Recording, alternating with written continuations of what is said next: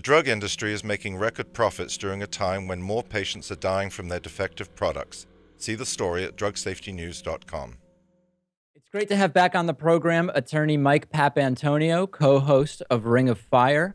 Pap, you know, when you think of baby powder, you think of one of the least offensive, just least dangerous, most innocuous substances, right? Talc. But as we've learned over the last 12 hours, a number of reports about the $72 million order for Johnson & Johnson to pay out. You would be very wrong if you think there's nothing to worry about with baby powder. Well, you know, this is a case really of great lawyering, David. The lawyer who handled this case, Jerry Beasley, he's been a trial lawyer, you know, what, 50 years. And it's the kind of case that he typically does handle, where everybody else looks at it and says, I can't imagine that baby powder has the ability to kill people. Jerry Beasley jumped in, and he tried this case in Missouri, St. Louis, Missouri. What he knew was that the International Journal of Gynecological Cancer had reported, is 2015, they start reporting the fact that there seems to be a 30 to 60% increase in ovarian cancer for women who use this either shower to shower or Johnson & Johnson baby powder on a regular basis. And so what he started doing was putting the connections together. You know, what they were finding, they were actually finding fibrous minerals in the tumors that were being removed from women's ovaries. And the questions then were, well, what kind of powder do you use? And it came up, it was Johnson & Johnson, it was shower to shower, and it's a silica powder. And so we learned an awful lot about silica powder doing the asbestos cases. The reason we're handling these cases is because we want women to understand, stop using the stuff. Put it away. There's no reason to even take a chance on something like this, because right now the information to me is becoming overwhelming, and it started as early as the 1980s with Johnson & Johnson understanding that there was a potential risk here. And this is one particular case, right? $72 million to the family of a woman whose death from ovarian cancer was specifically linked to her use of Johnson & Johnson talc-based baby powder. But now, as we're getting more and more reports, it seems that there may be up to 1,000 other cases linking talcum powder to cancer, which have been filed in Missouri State Court. What do you know about those 1,000 roughly other cases? Yeah. Those cases are, a lawyer is not going to file an ovarian cancer case that they don't have some causal relationship between the Johnson & Johnson or shower to shower.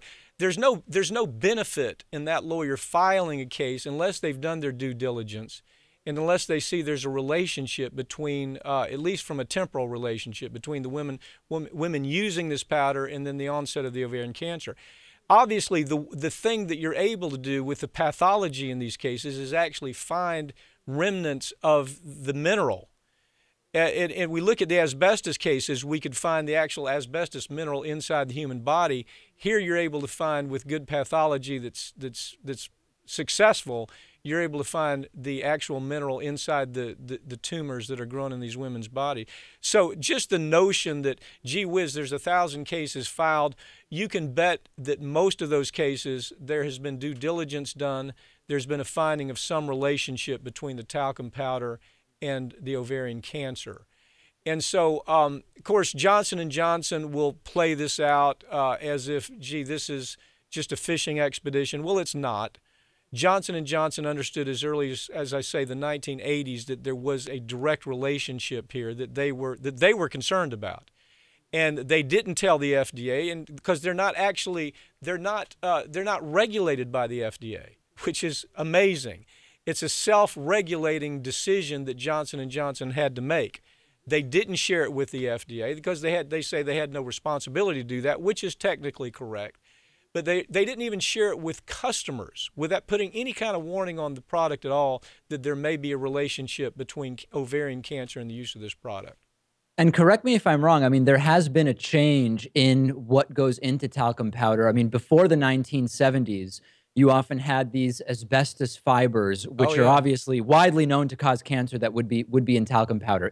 Under EU law anyway, any home product that contains talcum powder now is legally obliged to be asbestos free. But now the question seems to be about the talcum powder itself, right? And the idea that the talc could irritate ovaries in a way that could eventually cause inflammation. And as we know, inflammation is what leads to cancer. So even though many were under the impression, oh, this was sort of solved in the 1970s, now it appears that that may not be the case.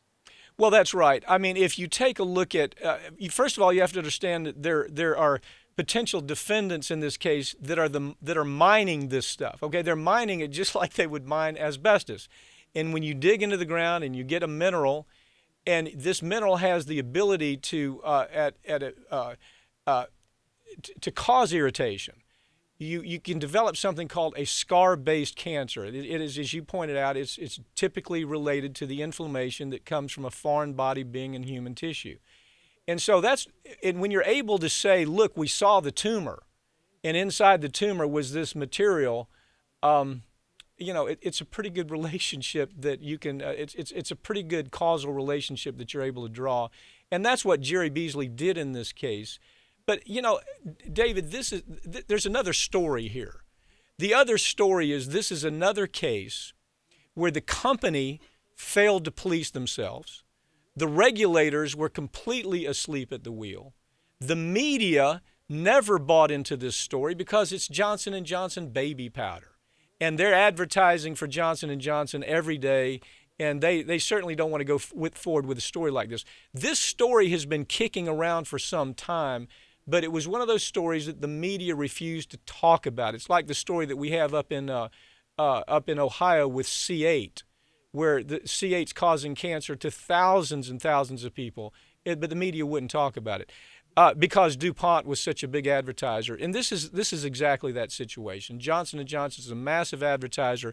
The story's been kicking around a long time, but Jerry had the guts to go forward with it and do what the media wouldn't do, what the regulators wouldn't do, what the industry wouldn't do, and that is to say, look, women, don't take any risks. Stop using it.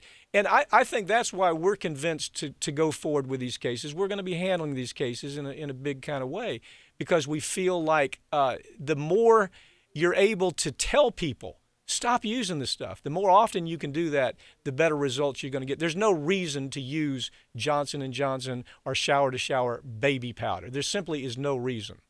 And isn't the sort of broader story here, and you're sort of alluding to it, right? I mean, the idea that a company or organization knows about a risk and they do nothing about it, right? We're talking about Johnson & Johnson and baby powder. Of course, you've been working the Teflon case involving DuPont. We now know, even at a broader scale on climate change, ExxonMobil, dating back 4 to 5 decades, knew about the impact of fossil fuel mining and transportation and usage, about the impact on the environment. They did nothing to curb that. This is sort of the broader story you're alluding to, isn't it? Well, it is. At some point, David, what has to happen is it has to be more than social media reporters like me and like you talking about these stories. Corporate media has to do their job. They have to say there's a Chinese wall between the advertising end of what we do and the news end of what we do. And that has to happen. Now, for example, the story that you're talking about here, if I'm in the Department of Justice and I'm looking at the documents that show that of what these oil companies did, where they actually undertook a strategy to lie to regulators, to lie to the American public, and they understood while they were lying that they were killing our planet. What they were doing, in a sense, it's nothing less than manslaughter, David. I mean, it's not them. They're not going to suffer. It's your grandchildren. It's your children who are going to have to face the catastrophic events that are going to unfold in the next decades because of their criminal conduct. But nevertheless, the only group that has seriously looked at this has been the New York Attorney General, because our Department of Justice is so frigging second class. And there are white-collar criminals that should be going to jail for some of these decisions. But we see it every day. I see it with pharmaceutical cases. the case that we're going to be handling here with the talcum powder, when we start looking at it, I'd like to know who knew what when. You know, these are big questions that have to be answered. And Jerry has already shown that there's a very good connection already about what Johnson & Johnson knew, when they should have done something, and their failure to do it because they wanted to make a profit. That is the scenario that plays out day after day in our business. And David, thank you for reporting it. Because if it weren't for social media reporters like you, these stories would never get legs. The DuPont story is a great example. You started reporting on it, somebody else picked it up. The Intercept picks it up. Huffington Post picks it up. Magazine after magazine, environmental magazine picks it up. But it has to begin with what people like you are doing at the very basic level of social media. Well, we'll be doing it. You'll be working the case, and we'll certainly be covering it. We've been speaking with attorney Mike Papantonio, co-host of Ring of Fire. Thanks, as always, for being on. Thank you, David.